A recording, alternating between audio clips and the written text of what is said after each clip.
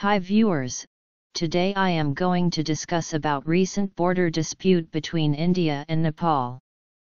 As close neighbors, India and Nepal share a unique relationship of friendship and cooperation characterized by open borders and deep-rooted people-to-people contacts of kinship and culture. Since time immemorial, Nepal and India have been bound together through historical, religious, social, cultural, economic, and political relations. When a devastating 7.8 magnitude earthquake struck Nepal on April 25, 2015, the government of India immediately launched Operation Moitri.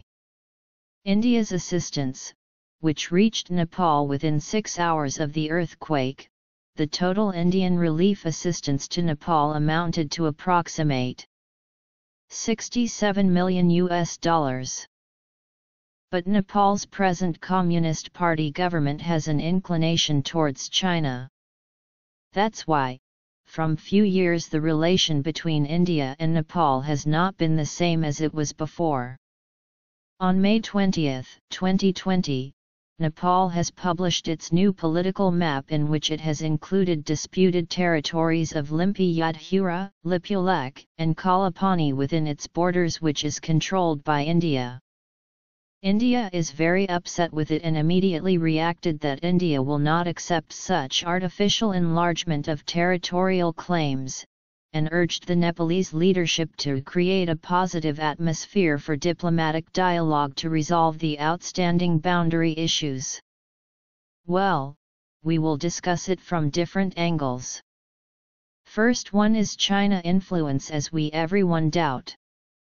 Since Prime Minister Oli took over in 2015, Kathmandu-Beijing relation has further strengthened as China made heavy investments in infrastructure development in Nepal. As against India, Nepal has joined China's ambitious Belt and Road Initiative.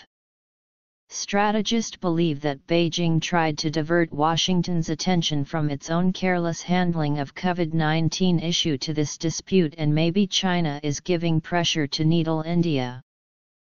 But if we overlook this crisis only by blaming China, it will be wrong. The two counties share a 1,800 kilometers long border. There was a treaty in 1816 named Modi-Oli Treaty between British India and the state of Nepal. The treaty declared the Kali River of Nepal as the western border for Nepal. The treaty was expected to resolve the border issues, but it did not.